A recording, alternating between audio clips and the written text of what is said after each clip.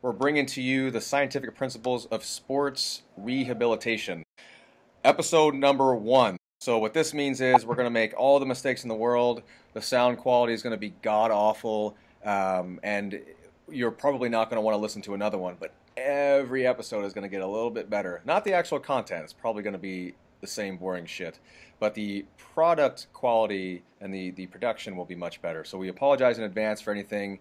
Any feedback that you guys can give us on logistics and that, IT difficulties, all that stuff, we will take into account. But welcome. I think Derek and Michael, we officially have 0 listeners, so we're nailing it right now. Yes. And it's only up from here. It's only up from here. And the way we're going to do this thing is we're all going to introduce ourselves here in a second. I'm just going to give a little intro about Clinical Athlete as a whole, as a network of healthcare providers who hopefully have a yearning for the evidence-based practice of athletes and looking to improve their athletes' outcomes using scientific principles. And that's what this podcast is going to be all about. We have some upcoming events that I just want to really quick name off here. We've got a 2-day weightlifting certification in Melbourne, Florida in June, Bremerton, Washington in July, Dallas, Texas in September, Brooklyn, New York in September, or Sherwood, Oregon in November, and La Crosse, Wisconsin in November.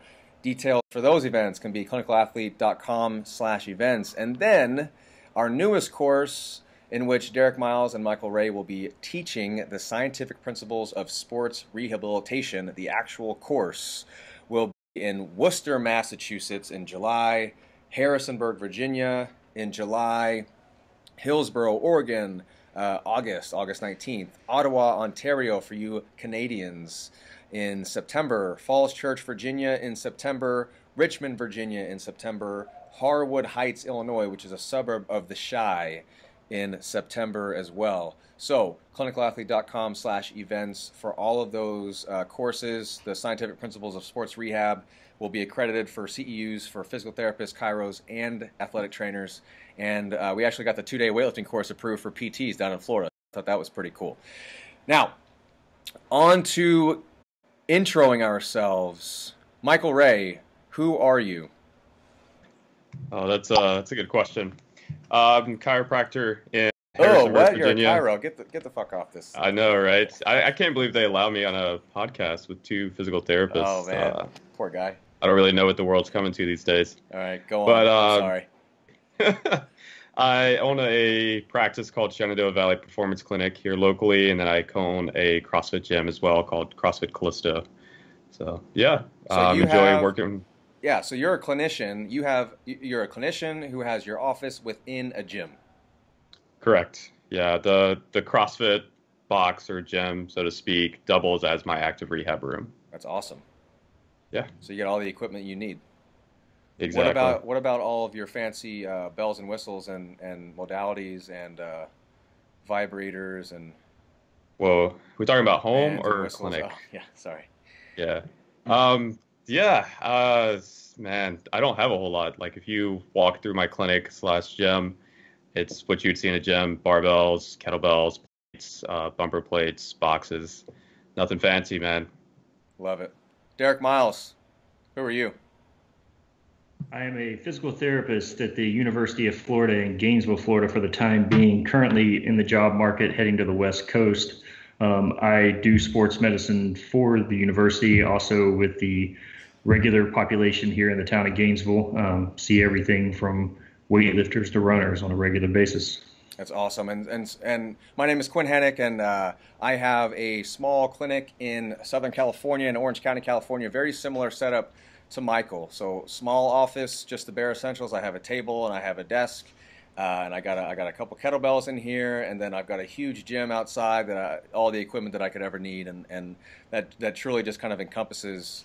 I guess maybe our philosophies as Clinical Athlete as a whole is just the bare essentials, the basics, and the cold hard truths about rehab, physical rehab. And I met these two guys through Clinical Athlete, which is a directory or just a network of healthcare providers, like I said, who hopefully have a better understanding of these things, or at least are looking for the truths in regards to sports rehabilitation. And so we actually have a directory of these clinicians on clinicalathlete.com. We have a private forum in which we're having these discussions on a daily basis. And honestly, these two guys have been instrumental in that forum, and I can't thank you guys enough for your contributions. I mean, really have made that thing extremely valuable, and I've learned a ton. And then you guys flip a coin here, but talk about the Logic of Rehab blog that both of you started.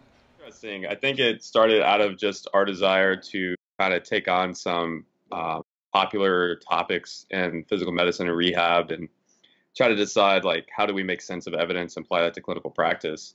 And ultimately, what we try to avoid is a lot of just us ranting about inaccurate modalities or inefficacious modalities and their use in clinical practice. So we'll save the ranting for the podcast, I guess, right? Yeah, that's the idea. Derek, what do you have to say about the Logic of Rehab? Why are you doing that? I think it started out as, because Mike pushes me to go right on occasion. I think it really started out as a drive towards analyzing the BS within the profession. In profession, I mean rehab as a whole. We'll, in this podcast, most likely discuss about some of the silos that come out where we like to call out other professions. But ultimately, if we're in it for the patient, we're all in it together. And we have to be able to discern at what point we're going to say some treatment or whatever has value. And this is basically the process that we should be learning as clinicians. And Mike and I wanted to flesh out that process and look at the evidence that we could apply to help us make those decisions. So it's scientific ranting. Yeah, right. And in essence, we try to get across, like, what's the take-home message of this information, but often it tends to scientific ranting. I mean, I like it because you pick specific topics that are common in the industry, and you have a narrative there, but that's what science is. If the evidence helps guide, hopefully our narrative is as unbiased as possible, as impossible as that is. But what I like about the Logic of Rehab blog is that you take these studies about specific modalities or ideologies, and you kind of just condense it down and make it a little bit more digestible. And I think probably something that we're going to talk about in this episode, just the mass amount of information out there, and not just in the internet blog world, but amount of papers and reviews that are published. It's just damn near impossible to stay up on all that stuff. And so anytime that active clinicians can put together information like that in a digestible format with references, I think it's extremely valuable. So all 0 listeners, maybe we have 1 listener when this thing comes out, definitely go check out the Logic of Rehab.com. It's just amazing content there. And that kind of segues into our topic of today, which I don't think we ever even decided on a title, but how do we know what we know? I think maybe is a good starting point to jump off from. And we've got 3 papers that we're probably going to dive into here, one of which is a paper that probably many of our listeners are familiar with being referenced as far as the definition, or how evidence-based medicine is often defined, which is evidence-based medicine, what it is and what it isn't. It's about integrating individual clinical expertise and the best external evidence, and that's David Sackett and his colleagues way back in '96. And this is the famous Sackett article that you hear referenced so often. The second article of which kind of ducktails off of that, which is Evidence-Based Medicine Has Been Hijacked, a report to David Sackett, and that's by John Ioannidis. And that's from 2016. So we're looking at, the last 20 years, how this thing has evolved. And then finally, article number 3, the most recent, the title is Progress in Evidence-Based Medicine, a Quarter Century On. And did you guys figure out how to pronounce the lead author's last name? Djulbegovic. Yeah. Yeah. Djulbegovic. There's a G there. I mean, is the D silent? I'm guessing the D is silent. Benjamin, we apologize. Djulbegovic and Gordon Guyett, who is actually a pretty darn well-known name in the whole realm of evidence-based medicine. He seems to be one of the forefathers of the term itself. So those two authors on that third paper.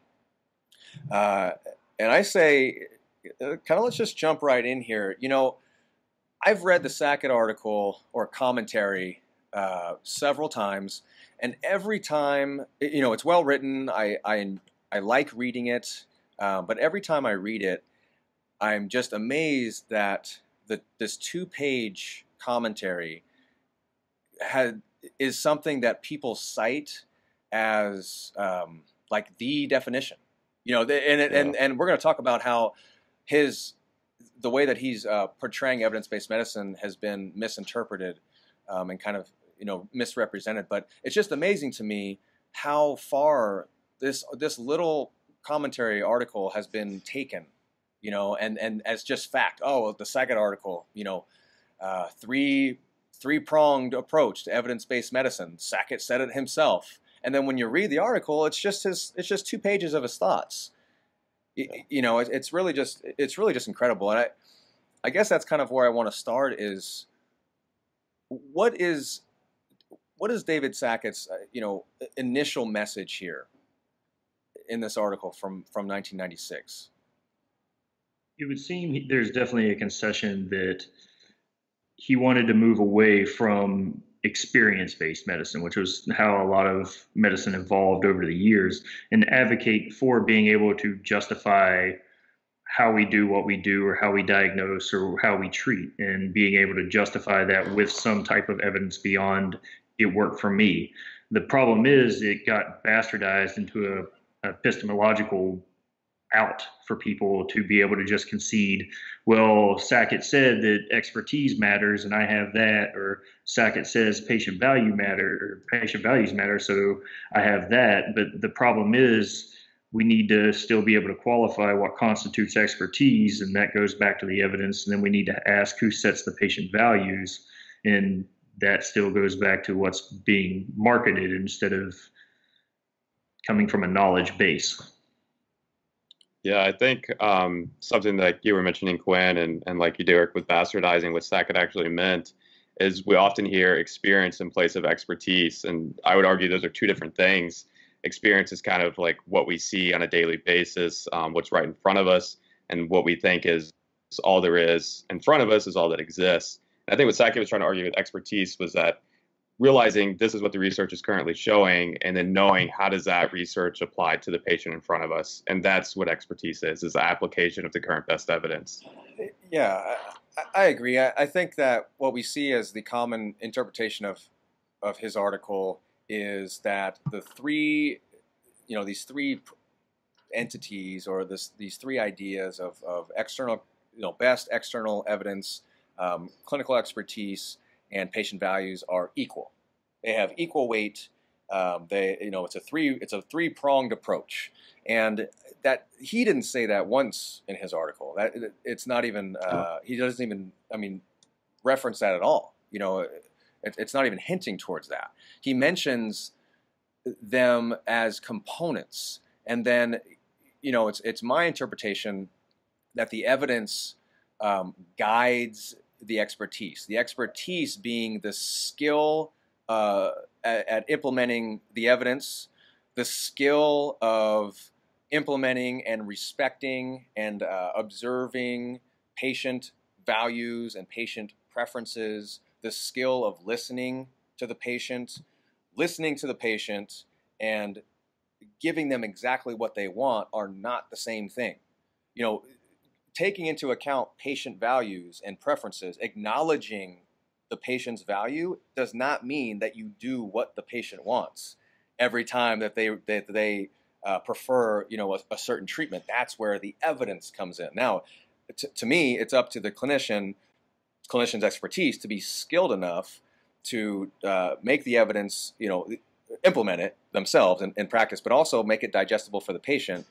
to create that buy-in and to change expectations. But I think I see the patient values being misinterpreted as, oh, that means that we should do what the patient wants, or like, we can spin our own narratives of the evidence as long as it ultimately it appeases the patient with their initial expectations. But it's our job to modify those expectations to a large extent.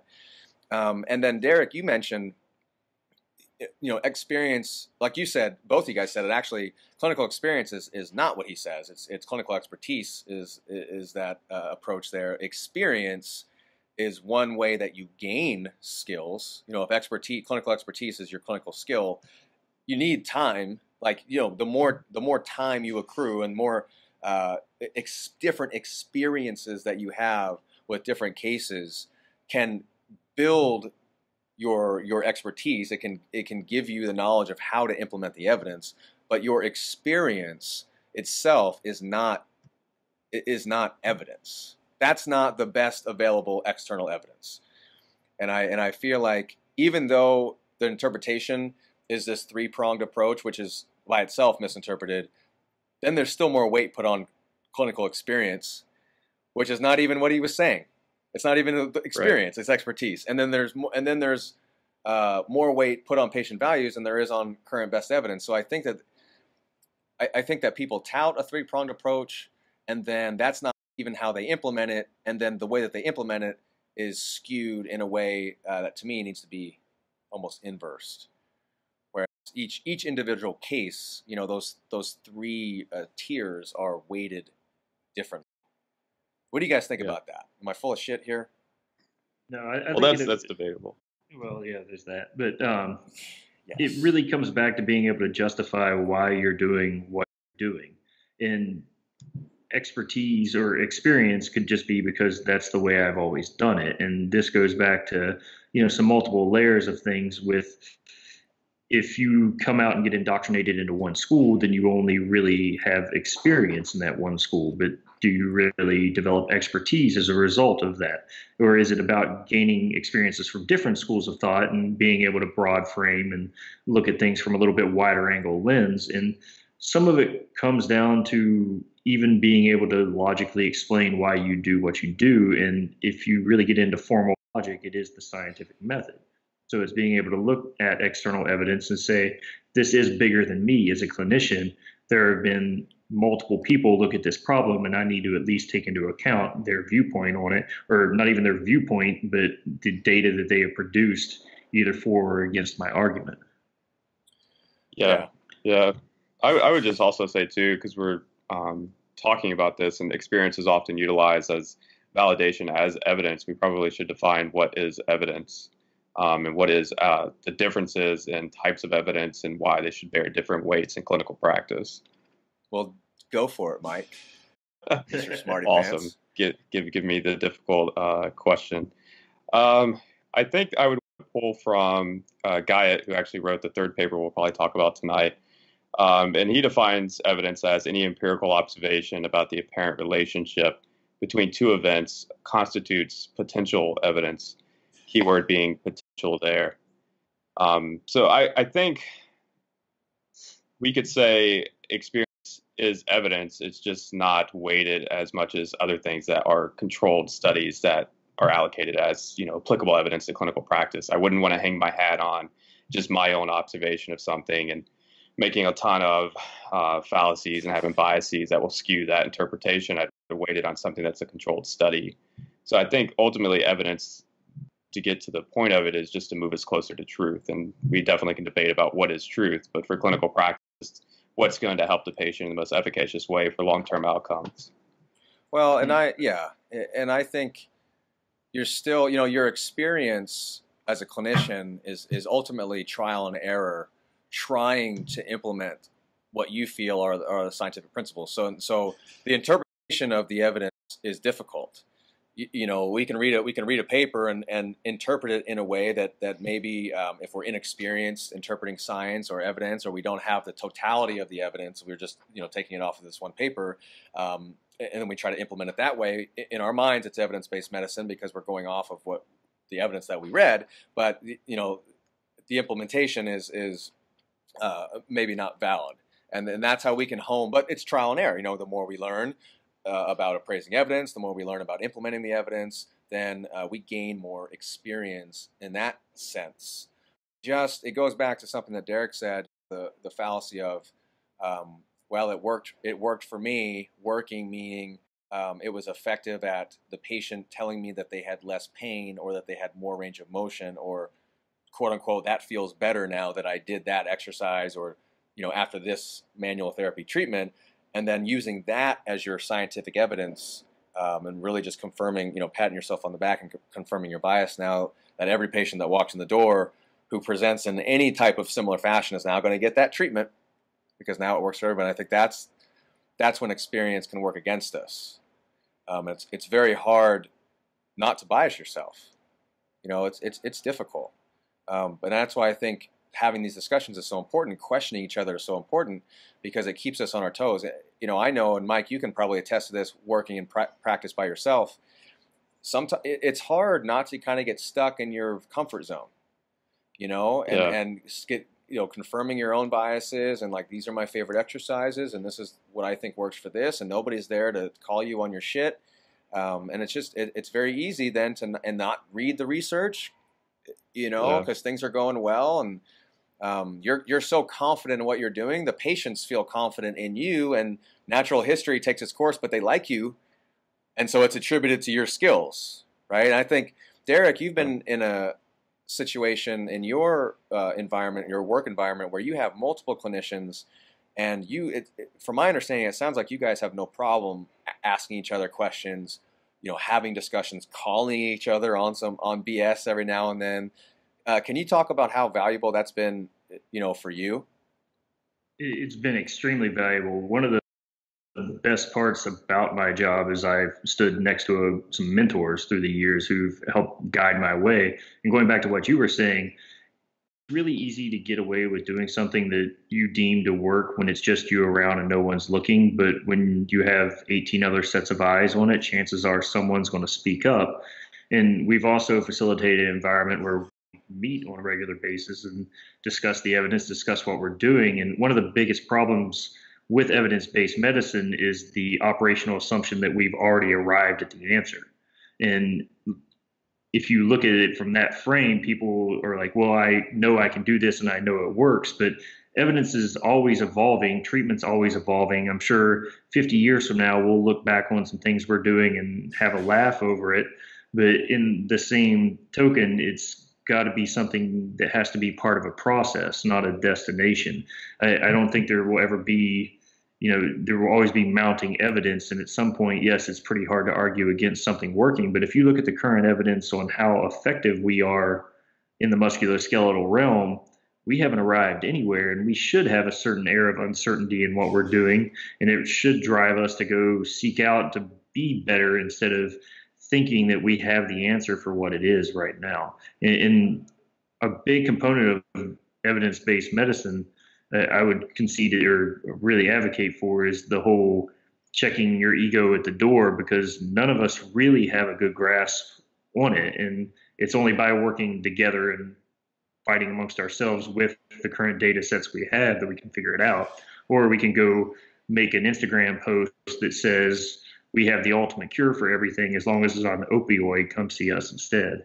So, right. Yeah, I agree. I liked, one more piece about the Sackett article, and I think we can just summarize that guy, is I liked when he made the point, or they made the point of evidence-based medicine is not restricted to randomized controlled trials or meta-analysis. And it's something that we've talked about before on the Clinical Athlete Forum, is quality of evidence does not necessarily equate to the level of the evidence. So you can have a really shitty level 1 study. It can be, it can be a randomized controlled trial. It can be double blind, meta-analysis with only shitty randomized controlled trials. It's shit in, shit out. And so level of evidence does not automatically equate to high quality of evidence. And it just depends on the clinical question involved. And so I think that it's an example of some of the studies on different manual therapy modalities that are, A versus A plus B, where you have A is typically like exercise, and B is the modality in question. And then sure enough, A plus B group has a significant decrease in pain, or a significant increase in short-term function, or something like that. And then it's equated to B. It's equated to the treatment, the extra treatment. Oh, it must have been that because both groups got exercise. But in reality, what we're not controlling for is the non-specific effects of the patient just getting more. They just got more treatment. They got more time with the clinician. They got that feel of the hands-on, which is usually can equate to somebody just feeling like they're getting more attention. But that's a randomized controlled trial. It's level 1 evidence, but the quality of which can be called into question. There's some great observational studies that are really low on the level of evidence, but have given us some great information, like smoking has been linked to cancer. There's no randomized controlled trial showing that. It was large sample sizes, and it's epidemiology, and so I just think that was an important point. I think something that's missed a lot in what we do. But I think that was fleshed out well in Djulbegovic's paper that just came out this month in JOSPT, where they tried to discuss the theatrics of the additional treatment, or the ritual that goes into it. And it's not so much any effect that the treatment directly has, but the show that the patient sees going into it that conveys additional expertise. And placebo over the next 5 years will probably evolve into having multiple different subsets of definitions, because placebo in and of itself implies inert, but we obviously discuss the placebo effect on a regular basis. Well, if it has an effect that's already contradictory to its definition, and that's why you're starting to see that definition change. And there are, you have to look at natural history as a result. You have to look at patient expectations as a result, and all those things are slowly getting fleshed out in the literature. And just like everything, it's much more complex than we like to make it out to be. And as much as it's important for us to be able to explain at a relatively simple level to a patient what's going on, we need to have the understanding that it is way more complex and way more multivariate than we like to give it credit for. Well, and I think too, whenever we talk placebo, if we're saying, we're not saying we shouldn't maximize placebo, because there's placebo with everything. There's non-specific effects with exercise. There's non-specific effects with the way that we educate. But we can maximize that effect that way. We don't need to use necessarily modalities that have not been shown to do anything other than that. And I think that's, Well, the crazy part is the way we know how to maximize placebo is from the evidence. So we still go back to it being this foundation of scientific evidence that starts showing us the placebo is multivariate, showing us ways that we can start changing what we're doing in order to hedge that placebo bet. It's not that we pick that up from experience, and there are some subsets that you do get from that, whether it be the position that you have with a patient or the means with which you discuss, but we know that those effects are very quantifiable thanks to the evidence. And it's being able to go back and justify what you're doing, and then take that little piece and add it to the other little piece of the evidence, and slowly make that slightly less small piece, realizing that we're probably never going to figure everything out down to the end of it. Mike, you got any final thoughts on Sackett? I think you guys covered it pretty well. I would just add, I think the whole point of this, obviously, the founding keystone to evidence-based medicine is the fact that it's founded on scientific principles and, like we said, the scientific method. So the whole point of science is to gain a better understanding of the world around us. And every time we look at new evidence presented, or we change our stance with more evidence being published, it's just to gain a better perspective of what we think is happening or what we think is going on. And so that's the entire point of it, is just to continuously stay up to date on this evidence, and that we understand more and more happening in front of us. Yeah, I think you guys have said before, science is, we're in the business of being less wrong. It's constant truth seeking, but But again, the process is what we're into here, and again, and being less wrong, filtering out hypotheses, alternative hypotheses. Well, at least we know it's not that. We still don't know what it is, but we can rule that out. So that's a start. And it just goes back to a lot of these treatment modalities that I'm sure that we'll discuss in detail, that we still have no idea how to explain at all. We haven't ruled out any of the alternative hypotheses, but yet the narratives are built around a specific one or two. And it's frustrating because we also can't disprove that yet. Right. There's a lot of illogical jumps that happen in narratives, especially by clinicians on a daily basis. And what you'll usually see is just a bit of hyperbole. Like they'll take a small thing that we understand through scientific evidence, and then it just gets magnified. And a lot of illogical jumps are made to explain, well, this is why you need treatment to help you with pain or dysfunction. And I think it's just realizing like we have to be willing to admit we don't have everything. We don't even have a very small percentage of things figured out just yet. And I think. Yeah. No, go ahead.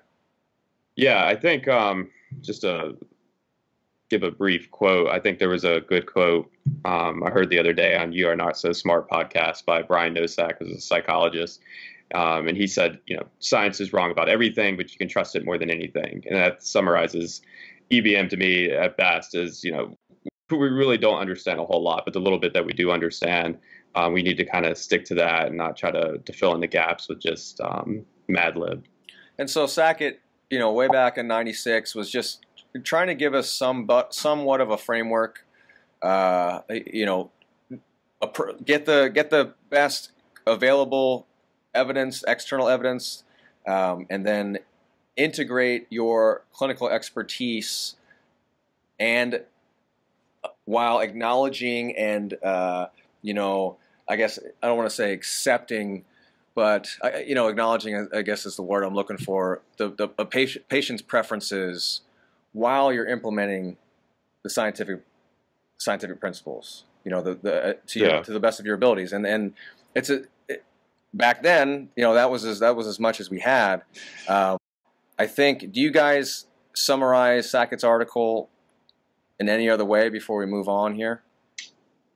One thing I wanted to add, I think patient preferences could be flushed out a little bit more. I don't really think that means a patient walking in and saying, I want ISTM or I want taping. I really don't think that's what it means. I think what it actually means is what are the cultural and social norms and personal experiences of that patient that surround their idea of what treatment is like, or what, their perception of what their issue is that they're dealing with. But I don't think that means the patient comes in and demands treatment on the spot, and you take that into consideration. It's more of what all encompasses this person being who they are and where you're meeting them at.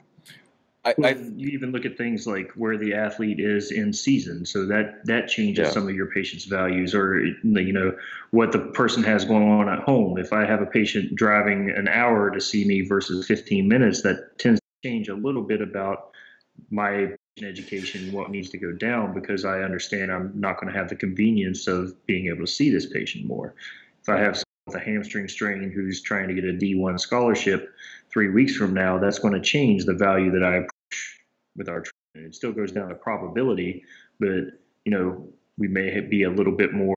It's always about informing the patient, but informing that patient that in this instance there may be, even though the probability is the same, your risk is ultimately your discretion. Well, would you guys agree too? I agree with you. I agree with everything you said, Mike, especially with your definition. But would you guys say that patient preferences is many times, the way I'm seeing it interpreted on the internet through discussions, is the patient's expectations toward treatment?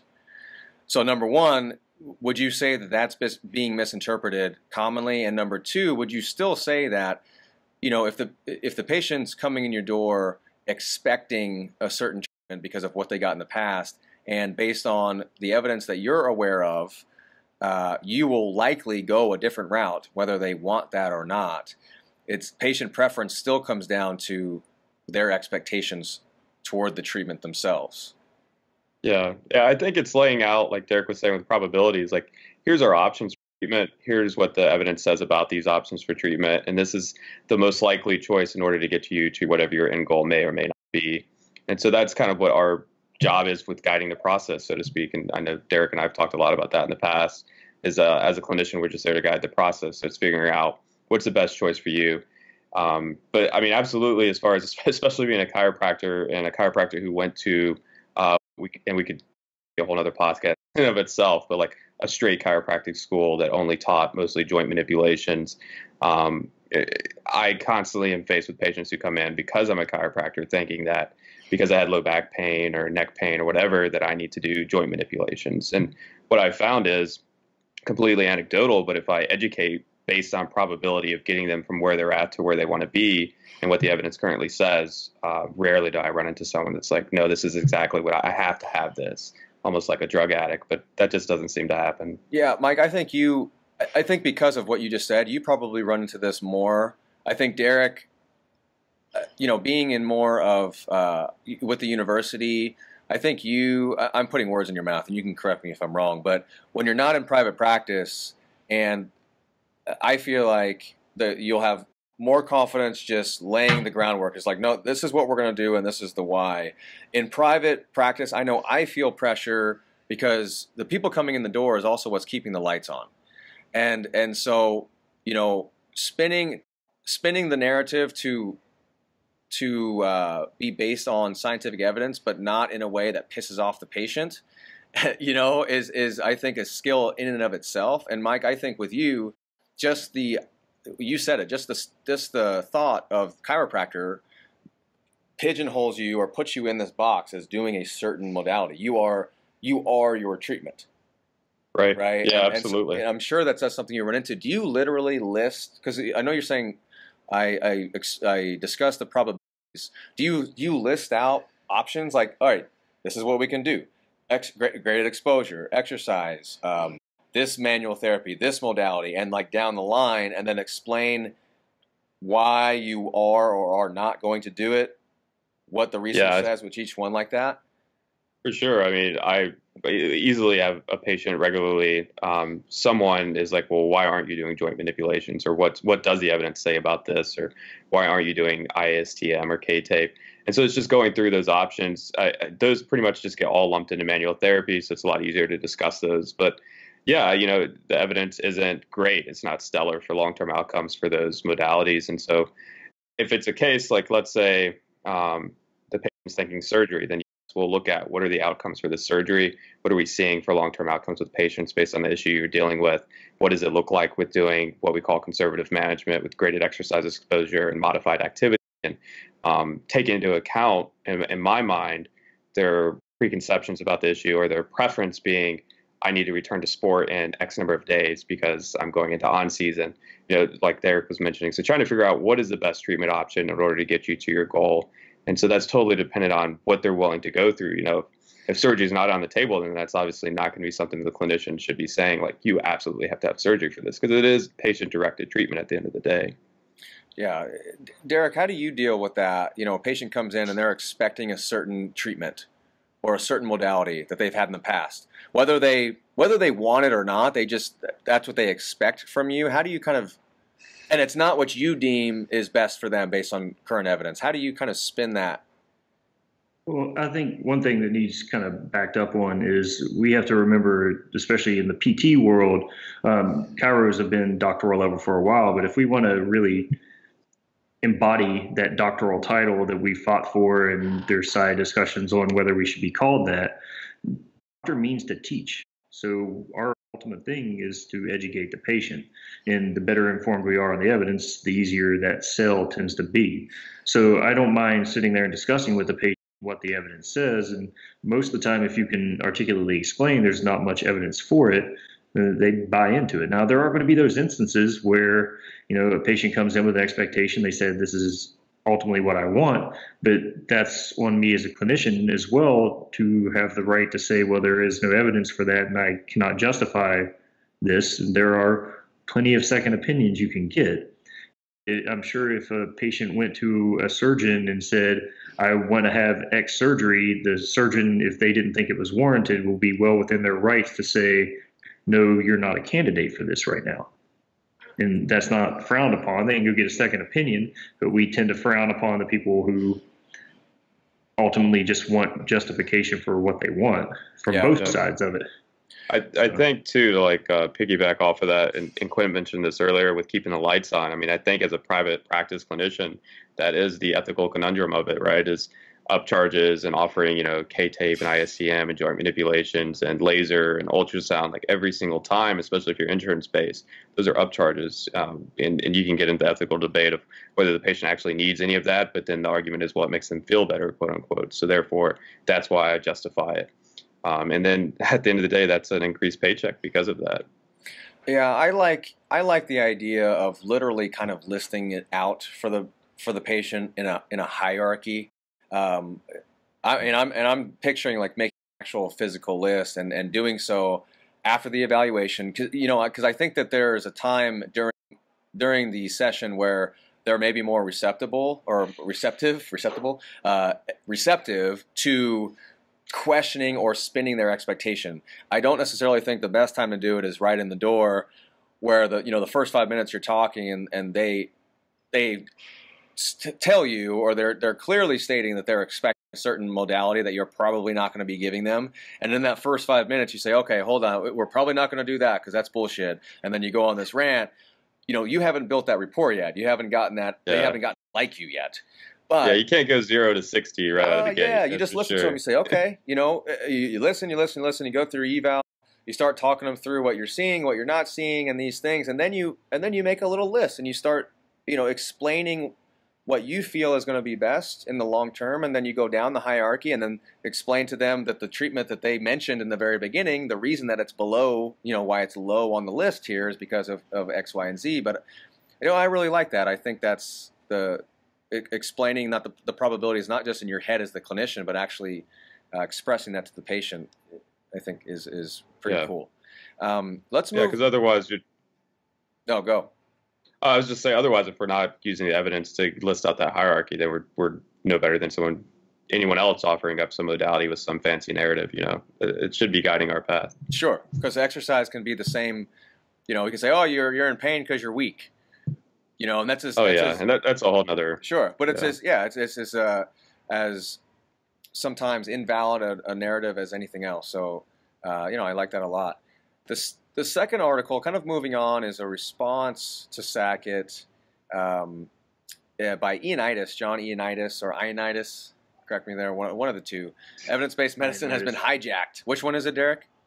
Ioannidis. Ioannidis. All right. A report to David Sackett, and this is also a short commentary, but it's kind of honestly, it's kind of depressing. So Ioannidis was obviously respected Sackett very much, and pays homage to him many times in the article, and is kind of a narrative almost speaking to David Sackett and about the state of things today.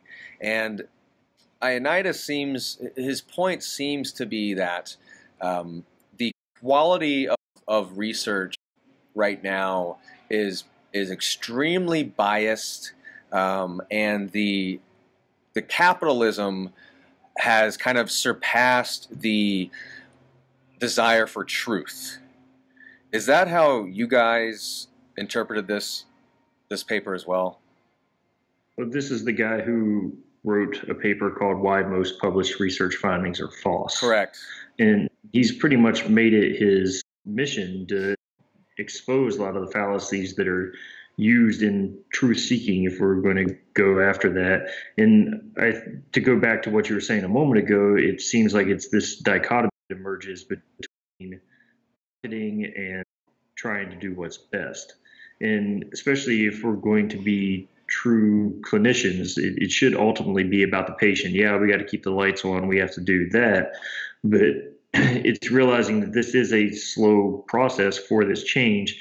And I think Ioannidis is frustrated with the fact that we had these established parameters with which to grade some evidence. And as soon as we established them, people are like, oh, systematic review is great. Let's start bastardizing systematic reviews. Or we need peer-reviewed literature. Let's all just get amongst our peers and create our journal and review the literature. And then we can put it behind a paywall that nobody can get access to. And everybody can just look at the abstract and glean our little bit of narrative that barely skipped the rock across the water on our crappy methods. And then we'll turn that into fact, or at least we'll turn it into a product that we can sell. Yeah. I think he's very doom and gloom in this commentary. It's basically like, here are our failures over the past 25 years, and here's what Sackett intended for UVM to be, and here's how we missed that target.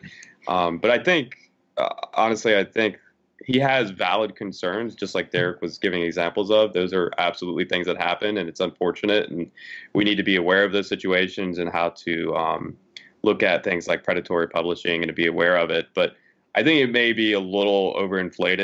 I don't think it's as bad as he kind of gives it, but also I don't have 25 years of frustration built up in his shoes, so to speak. Yeah, I mean, when you read it, it's almost like, well, I guess we'll just give up on research. It's almost like, oh, phew, I don't have to read any more research because it's all biased and convoluted and just seeking money. So that's a weight off my shoulders. But I think these are real. These problems are real, and it goes back to one thing that he says is, the industry runs on a large share of influential randomized trials. They do them well, so the methodology is sound. And they score decently well on these quality checklists, but they're asking the wrong questions, or the questions are interpreted, or the effect sizes are such that it's like, meh, or the significance of the findings is like, eh, when you really look at the stats, but then the conclusions are inflated. And what do we do as as societies? We jump right down into the conclusion of the abstract. And then it's just, we take it and run with it. So it kind of goes back to, again, level of evidence doesn't denote quality. And then to me, it goes to what we're going to talk about probably a little later, which is looking at the totality of the evidence. But it's so difficult because there's so much. How do you guys, applicable things, how do you guys stay on top of the research as far as sifting through, because you only have so much time in the day? Are you looking at a systematic review before you're looking at anything else? Are you looking at specific journals? Are you getting emails from these journals? Like, how do you guys do that? I think some of it's a process that you develop over time. If it's a topic I'm not as familiar with, I will certainly start in a systematic review of one's available. But you start looking at systematic reviews and you see little things like if there's one outlier study, then that's the study I'm the most likely to go pull because I want to see what set it apart from the rest. Or, we were taught to value the p-value so much that we started overvaluing it. And it's realizing that this distillation down to the simplistic terms of good and bad evidence is wrong. It's not a dichotomy, it's a spectrum. And yes, a lot of it falls much more towards the bad side of the spectrum, but there will be components to some crappy papers that actually have some merit in them. And there are some components to some very well conducted papers that are absolute bullshit. And like you said, I think some of it is not getting hung up on the conclusions and learning how to actually process the data for yourself. I have, and actually to give you props with Clinical Athlete, as a result of the network I've made there's a lot of clinicians that have different interests, and all of us with our interests, if there's something's worthy of being read, it normally gets passed around as, hey, this isn't a topic that you're that high on your radar, but this one's worth reading just to keep you up with what's going on. And then evidence-based medicine does sort of turn into a game of gotcha, and it's almost fun to find papers and shred them. There's ones that latch on to social media that say this is the great next new thing, and you're like, actually, it's kind of bullshit. But that could just be my weird definition of fun too. So. No, I definitely think that's fun. It's like a Friday night at home, right? Yeah. Well, it's like an inside joke, because you start learning, hey, a lot of what we're seeing out on especially social media is shit.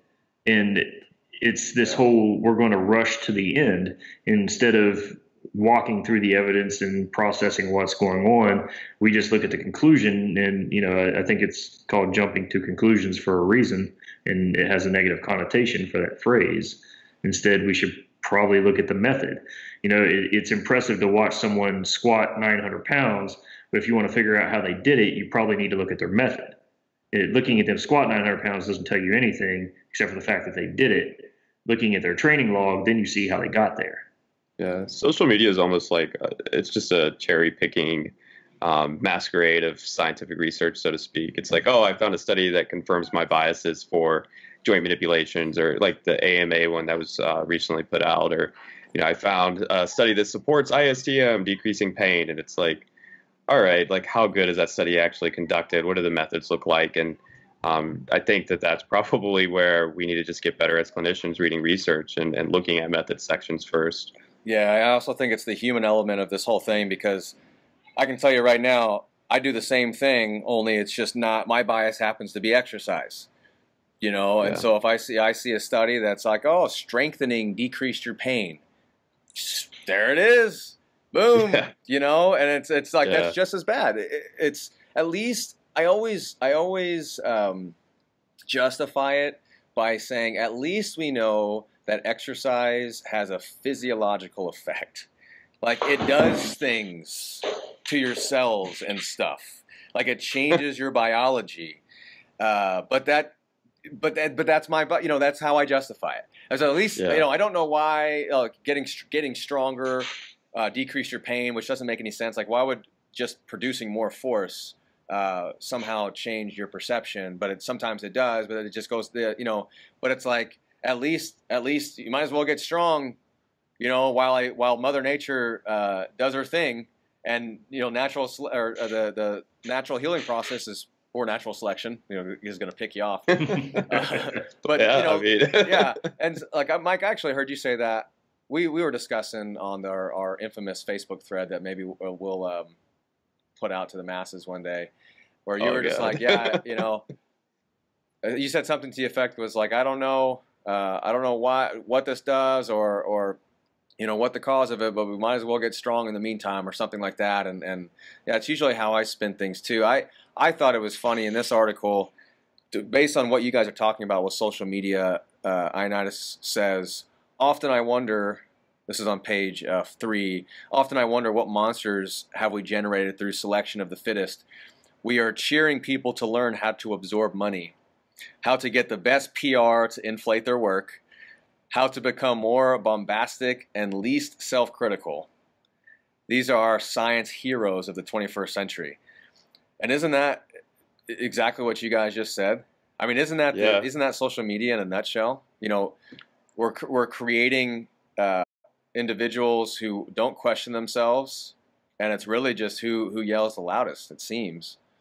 Or has the followers. Especially on social media, it seems that I want followers. A major part of the scientific debate is lost because it's so quick fire. You're expected to respond in a very short amount of time, and there's no way you can really reflect upon a good question in that short amount of time. So all you do is drive straight to narratives. And we see it all the time where someone will post an articulate response and tag an article to it, and then somebody will respond within 3 minutes afterwards, and you pretty much know they haven't had time to read, much less process the information presented to them. And once again, I think that's where the forum comes in handy, because you're not expected to respond immediately. And science doesn't expect an immediate response. It expects you to reflect on it. It expects you to process what's going on and what's being said, instead of just, this was said to me, this is my immediate reaction, this is my system 1 response to it. It's stepping back and saying, well, this person may actually have a point to what they're saying, even though I disagree with him. I need to see what's there before I fire back really fast. I think that's a Go ahead, I think that's a good point. Like, social media has basically turned into a fist fight, right? And it's about, can I beat the shit out of this person in the shortest amount of time publicly to everyone to show how right I am? And science is much more about like, hey man, you might be wrong about this. You might want to consider this alternative point of view, and that way you can update your stance or your biases so you don't make that mistake down the road again. But on social media, it's just a fight. Yeah, and it's you look at some of the shit between like Tesla and Edison, and those dudes would have slugged it out if given the chance. For sure. And it's funny because, like, if you don't, so perception is if you don't respond right away, the other person is going to think that they won. And right. You can't have that, right? You guys are right. Social media is it's that quick fire deal, especially Instagram, because you can't link anything on Instagram. So you can't even expect people to read anything because you can't cite anything. So it's on the forum. I've actually had private conversations because they'll do the same thing on the Clinical Athlete forum. You guys will link several papers, and then within the hour they're coming back with a response. Oh, great information. I totally agree. However, boom, boom, boom. You agree with what? You didn't even read anything. There's no possible way. But we've had private conversations. Usually it's students because the student doesn't want to feel like a student. I mean? You've got to get comfortable in being uncomfortable. Get comfortable in being wrong. I tell them too on social media, you can come back quick, but just say, thank you for the information. I'll read these and formulate a response. Or thank you for I've got some reading to do. You can come back with something quick. Let them know that you're going to read it. If you're uncomfortable with the silence and you don't want them thinking that you're just lost for words, tell them that you're coming. I'm coming for you. Give me a day to read all this. Yeah, exactly. So I think that's a good point. Is anything else on this Ioannidis article other than just being just the most depressing deal in the whole world and evidence-based medicine is doomed forever? I don't think he sees it as doomed, because in some other discussions he's definitely had a more optimistic side. But if you want to elicit change, you have to first say there's a problem. And I think this may have been a little ho-hum saying there's a problem, but if you don't address it, then how do you know how are you ever going to fix it? Yeah. I think he's just calling attention. He may have done it in a very negative manner, at least that's how I'm perceiving it, but definitely like, hey, maybe we should be aware of this collectively as a field. Yeah, I agree. Somebody's got to say it. And then I think that takes us to the third article of the night: progress in evidence-based medicine, a quarter century on, by Djulbegovic and Benjamin Djulbegovic and Gordon Guyett. And essentially, it's I think also touching on some of the shortcomings of evidence-based medicine, but also explaining how we can kind of systemize and sift through and filter, essentially trying to give clinicians some narrative and feedback and commentary on how to improve their appraisal skills, and then some of the discussion on the massive influx of papers on a daily basis that come through is just astonishing to me, and we'll probably talk about that. But what were your guys' just kind of initial thoughts about this third paper here? I think the biggest thing I liked about it was how he talked about the 3 evidence-based medicine epistemological principles and kind of goes through each of those, kind of defining what EBM is and their viewpoints. What were those? Yeah, so I'll read those off for you. The first epistemological principle was the higher the quality of evidence, closer to the truth are our estimates of diagnostic test properties, prognosis, and the effects of health interventions. So just talking about how, and we mentioned this earlier, that all evidence isn't created equally, and therefore the application of it shouldn't be equally applied to clinical practice. Second one was the view that science is cumulative, and scientists should accumulate scientifically. Let that one kind of marinate for a second. Which reflects basically that health claims should be based on systematic reviews that summarize the best available evidence. And then the third one was the individual characteristics of a decision maker relates to the third principle. Evidence never determines decisions. It is always evidence in the context of values and preferences. How do you guys interpret that stuff? Are those, do you feel, more useful guidelines than just kind of this misinterpreted three-pronged approach, or is this something completely separate?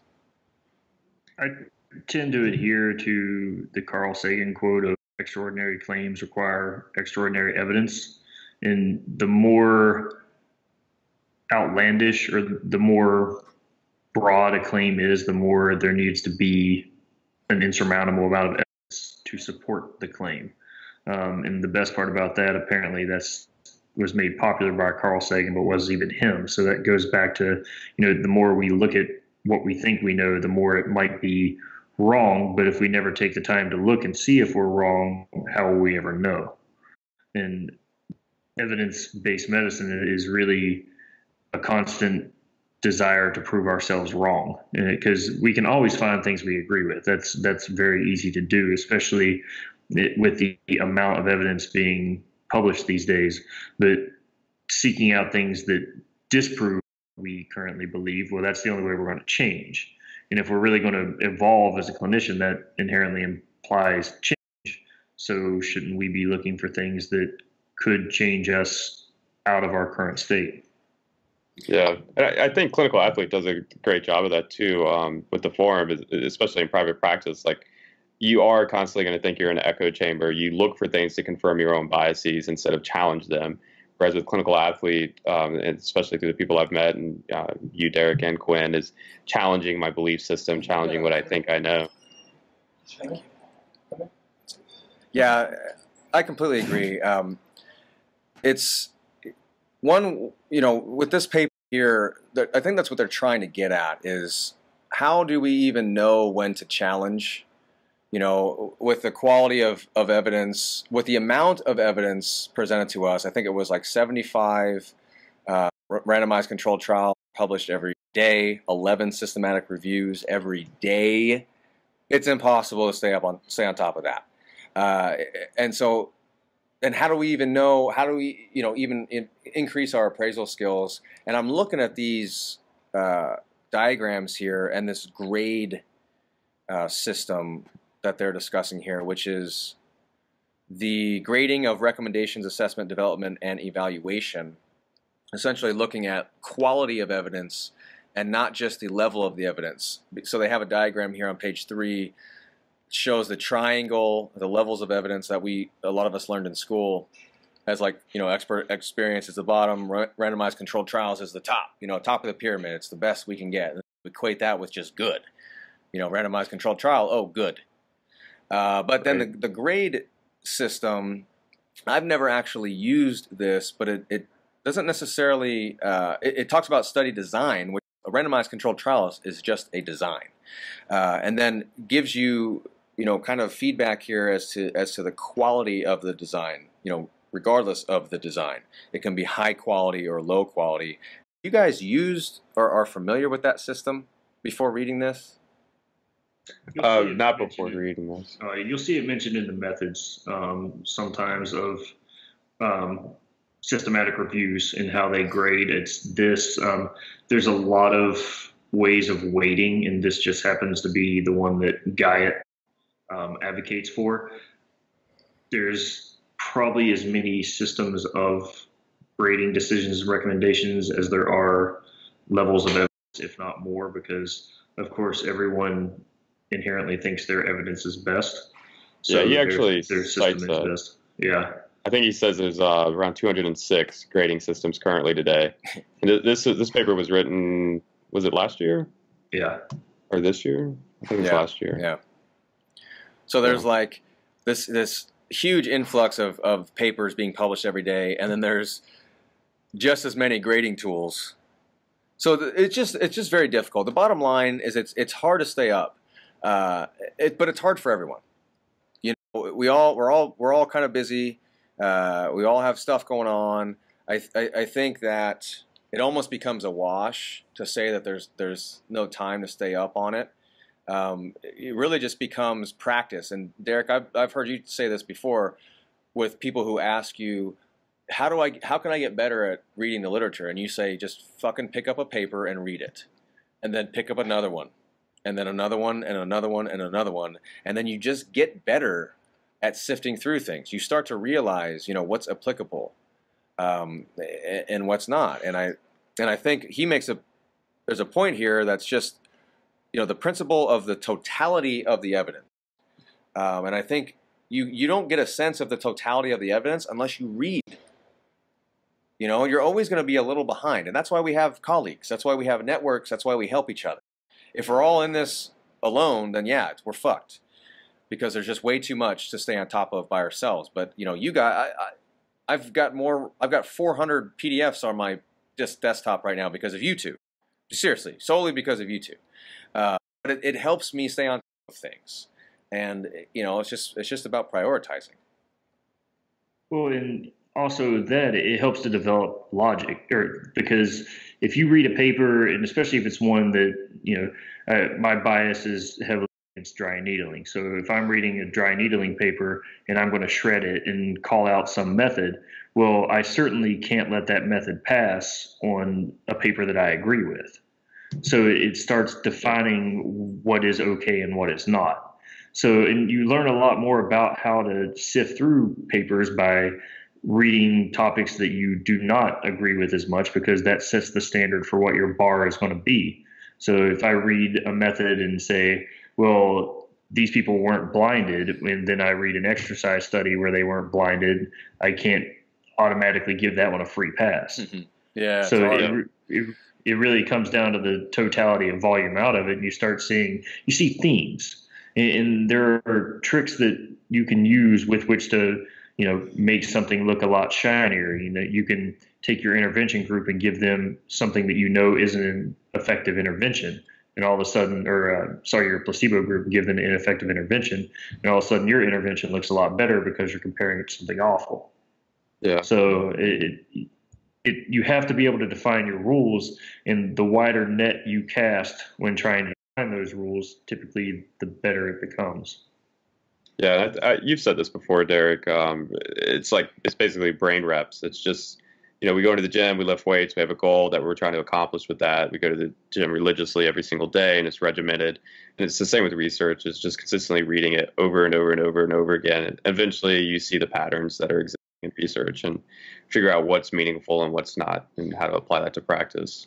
And can you guys touch on, because there's several points I think we can go into, but I think that a lot of these points we're going to be talking about in many, many episodes. If we even make it, we make it to episode 10, we'll be throwing a party here. But I want to talk about just this notion. One of the big criticisms of evidence-based medicine is that it's too cookbook, meaning that, you're only going after the evidence, which is a very pigeonholes you into a very small amount of options as far as interventions, and it's very cut or dry. There's no individualism associated with that, and that could be from the truth. Patient values, we're taking those into account. But can you guys talk on this, this cookbook approach, what that even means as a criticism to evidence-based medicine, and how we can mitigate that?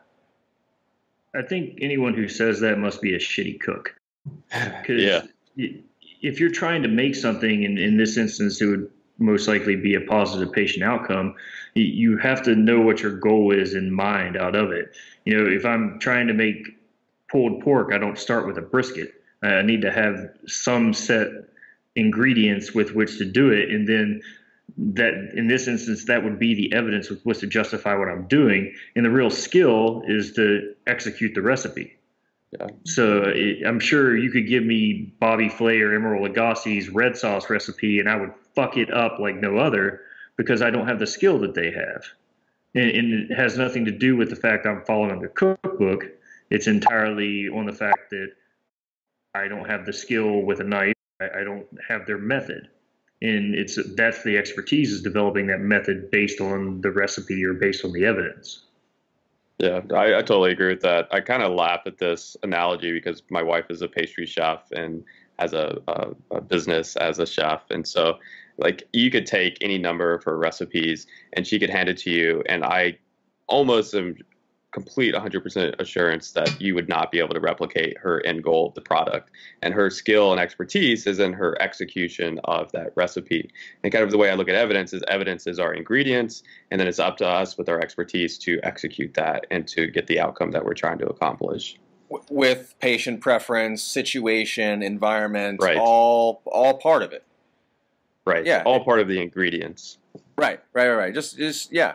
And actually kind of going back to the doom and gloom here, part of this paper that was depressing to me was it's estimated that investigators or researchers report only 50% of their trials, which, it's tough because if the researchers are under pressure, and the results of their study doesn't necessarily jive with the people who are funding the study, sometimes that data gets thrown away. And I mean, if you think about it, if a study shows nothing, that's valuable for us as clinicians. That tells us maybe a direction to go or not to go, or it tells other researchers what other questions they should be asking. But I just, I don't have a solution for that, surely, but I just found that just a little disturbing that so much data, when it doesn't show anything or doesn't show, what's favorable, just kind of tossed. Well, they have a solution for that, and that's the whole pre-registering trials now. Absolutely. Which is kind of has an awesome side to it too, because if you occasionally be on PubMed, or I will be on PubMed now, and you click on something and think it's an article and it's the pre-registered trial, and all of a sudden it's almost like seeing the trailer to a movie.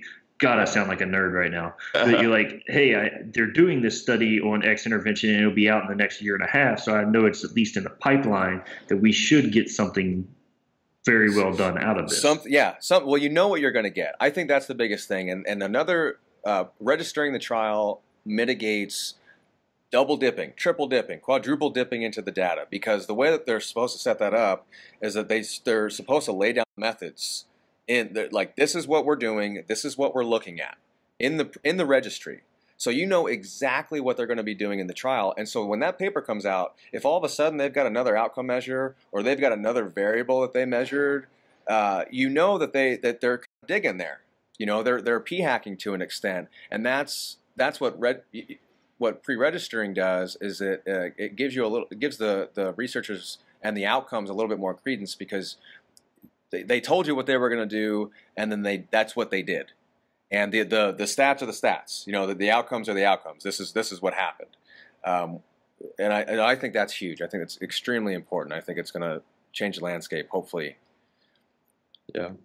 I think another thing, I'm pretty sure it was this article, you guys can correct me if I was wrong, but they also discuss how when we're publishing, or when research is being published, that the researchers should also discuss, what does this mean in the grand scheme of other, say, systematic reviews or other research studies that were done, and how does this either add to that, or how does it contradict it? And so what is the collective outcome of this research? Yeah, totality of the evidence. Right. But then you just said it too, like, how do you got to read more. Okay, you read one review. Well, how does this compare to this one? Well, you gotta read that one. It's kind of like rehab. There's no quick fix at getting on top of the evidence. You're always going to be playing catch up. Which is so funny, because what do we hear all the time? The evidence is 10 years behind clinical practice. It's hilarious. Because it takes. That's a load of shit. Yeah, the evidence is there. You just haven't taken the time to read it. That's probably what really should be said. Yeah, and I think these three I actually liked. I read these in order, just on chronological order, but I think that they helped. The first Sackett article, just throwing it out there. Evidence-based medicine is just a thing. Ioannidis talking about the pitfalls. Saying that it's still, nothing's changed as far as what it should be, but here are the pitfalls. And then this last paper with Guyot, just kind of bringing it all together and saying these are the problems that Ioannidis was talking about, but let's kind of these are the rebuttals to the problems. This is the claim against it. Here's the solution, or the proposed solution, and this is how we're going to move forward. And I thought it was pretty cool to read those in that way. How do you guys? So this kind of takes us. We're going to end on this, I think, because this was a good discussion, and we've gained about 100 listeners already without this show even being live. I can feel it. So we want to keep them wanting more. Going to the scientific principles of sports rehab, the course. What about this discussion and these articles are you trying to put into that course? Because ultimately, when clinicians go to the scientific principles of rehab, continuing education course, they're looking for actionable items. But you've got to have a scientific framework. So what's the idea of implementing these concepts that we've all discussed and putting it into your course? So a lot of this is really teaching the process or ways to either analyze the literature when we start discussing the evidence-based portion of it, or being shown some of your own bias. In one section, I try and discuss survivorship bias as it relates to how we look at low back pain. It's realizing how multivariate certain components of rehabilitation are, and that's really expounded upon when we're discussing the ACL and what we think we have control of as variables for rehab versus what's completely out of our control and most of the time we're unaware of. Yeah, I think it's just going to try to build a knowledge base about the evidence, how to look at the evidence, giving you that scientific lens, and then figuring out what does this evidence mean and how do I apply it to my clinical practice? How does this help my patient outcomes? Why should I be approaching ACL rehab based on X, Y, and Z? Or why should I approach my low back pain patients based on what the research says? And what does that mean? How is that meaningful? Yeah, I think that's going to be the. I'm extremely excited about this course. I don't think there's anything like it out there where you lay the framework of this is science, this is evidence, this is the lens at which we can look at things, and then you start taking that to the common things that we see in clinic, tendinopathies. How can we use exercise and education, two modalities that are evidence-based in terms of reshaping expectations and, in exercise's case, actually changing physiology, and dose it like medicine almost, to create in a structured plan. It's all in the evidence when you read it. This is how we can make it applicable to you. ACL rehab, you mentioned, the low back pain. I mean, I think that will be an interesting discussion, because I think a lot of preconceived notions about pain in general are going to be addressed in that part of the course, and I think it's going to be eye-opening for a lot of people. Yeah.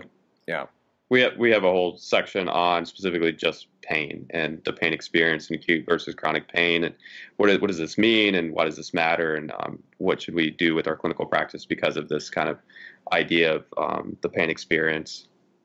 But essentially, it boils down to a good review of the evidence and how that can guide our clinical practice, or should guide our clinical practice, and some good ways of framing patient rehab. And would you guys say it always goes back to not teaching people what to think, but how to think? Absolutely. And here are some guidelines based on what we think we know, what we think we don't know. This is not a blueprint. It's like a cookbook. I mean, shit can just be guidelines. It's like you said, Mike. Like, your wife can read a recipe. You can read the same recipe as her, and her shit tastes way better than yours. Absolutely. And so I'm just super excited. The scientific principles of sports rehab, and just to reiterate some those upcoming events as we close out here in Worcester, Massachusetts, in July 8th, Harrisonburg, Virginia, July 29th, Hillsboro, Oregon, August 19th, Ottawa, Ontario, September 16th, Falls Church, Virginia in love, September 23rd, Richmond, Virginia, September 24th, and Harwood Heights, Illinois, September 30th. And those will be CEU approved for PTs, chiropractors, and athletic trainers. And our two boys here will be leading that course, Derek and Mike, and I'm just super excited for that. And would like to thank you guys for being a part of the first Clinical Athlete Podcast, Scientific Principles of Sports Rehabilitation. I think the theme going forward, we don't know yet. I would imagine, I would imagine we'll have 1, 2, 3 papers to kind of as a jumping off point to discuss a specific topic or two, the way that we did today, which was more of just an overarching theme of what is science, what is evidence-based medicine, and then also having guests on the show to discuss, so you don't just hear us ranting, and hopefully we can disagree on some shit too, because it's boring when we all agree. I know there's something we definitely disagree on, like how Clemson's a decent school for sports. Pretty sure Derek and I don't see eye to eye on that. Yes. You got, if that's the best you got tonight, it's it is late. All right, guys. Mike and Derek, thank you very much. All 6 listeners, thank you for joining us tonight, and we will see you next time.